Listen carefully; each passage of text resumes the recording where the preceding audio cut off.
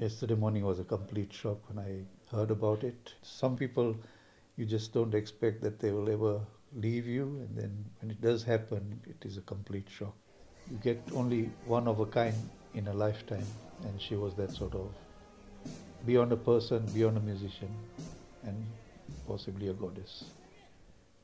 I would call her personally an institution of music, not just a person, a whole institution of music in the way she sang, her diction, her perfection, her tonal quality, and how she could sing without all these fancy machines we use now with the pitch meters and all these things.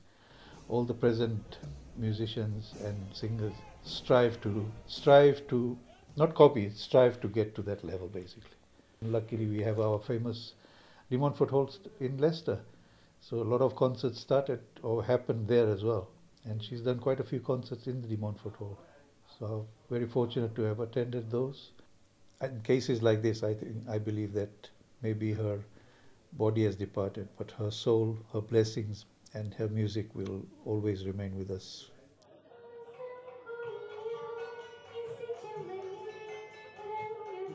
My name is Damini. I'm a local singer of Leicester. I travel around UK. I go abroad as well.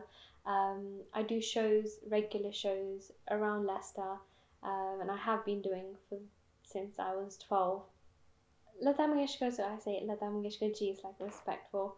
Um, she has a big impact, not just myself, probably like every other artist probably around in the Bollywood industry.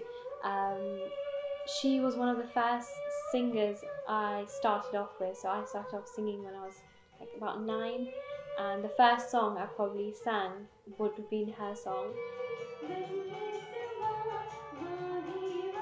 So this week, Wednesday, on the 9th, I've got a show where I'm performing at a local restaurant called the Golden Tamarick, where I've dedicated my show to her, where I'll be singing 99% of her songs, because there's so many songs. I don't even think one night can be enough for her songs.